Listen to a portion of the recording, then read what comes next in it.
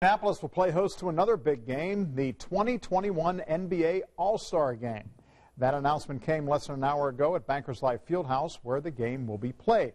Mary Mills is there with what this means for the city. And Mary, Indy has lobbied for this hard for a long time now. Oh boy, they sure have, John. I got to tell you, though, things are just wrapping up here. There are still some people milling about and also fans coming in for tonight's game. But yeah, this is a big deal. The city's been working on that bid for more than 2 years, and less than 20 minutes ago came the big announcement. The 2021 NBA All-Star Game will take place here at the Bankers Life Fieldhouse.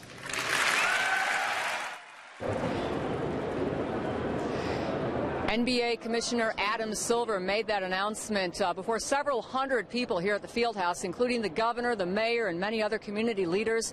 Indianapolis has not hosted an NBA All-Star game since 1985, when it was played at the Hoosier Dome. It was a single game, nothing else going on, so fast forward 32 years, and it has morphed into a 4-day event with fan fest, concerts, parties, a slam dunk contest, and celebrity game.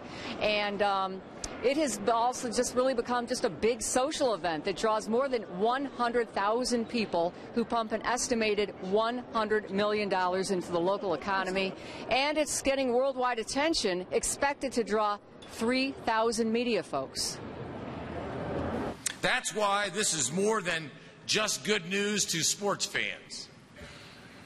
Because just as the players display their talents, Indianapolis will be ready to showcase our second-to-none hospitality, our venues, and our amenities to the entire world yet again.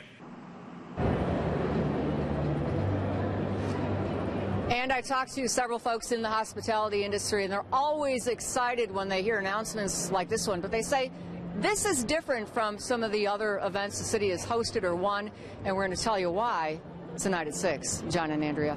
All right, some good news for the city. Mary, thank you.